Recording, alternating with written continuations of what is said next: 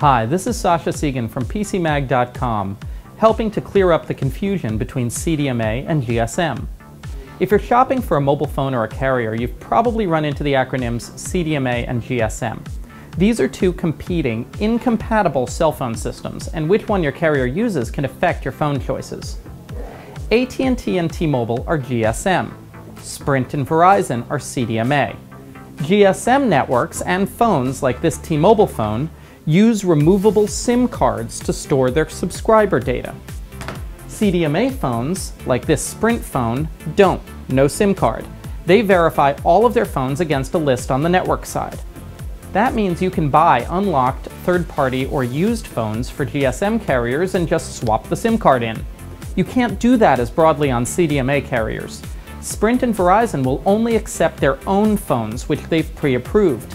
There's no such thing as an unlocked phone on CDMA. But wait! This Sprint phone has a SIM card slot. Why is that? Well, it turns out that SIM cards are also part of the new 4G LTE standard that all the carriers are using. But because Sprint is still a CDMA carrier, it's still authenticating every phone against its network list to make phone calls. So you still can't use a Verizon phone on Sprint or vice versa, even if they're LTE phones, because of the CDMA part.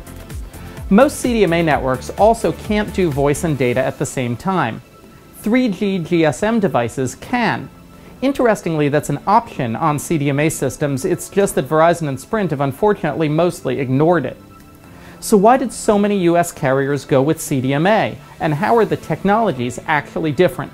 Take a look at our full explanation in our article on PCMag.com.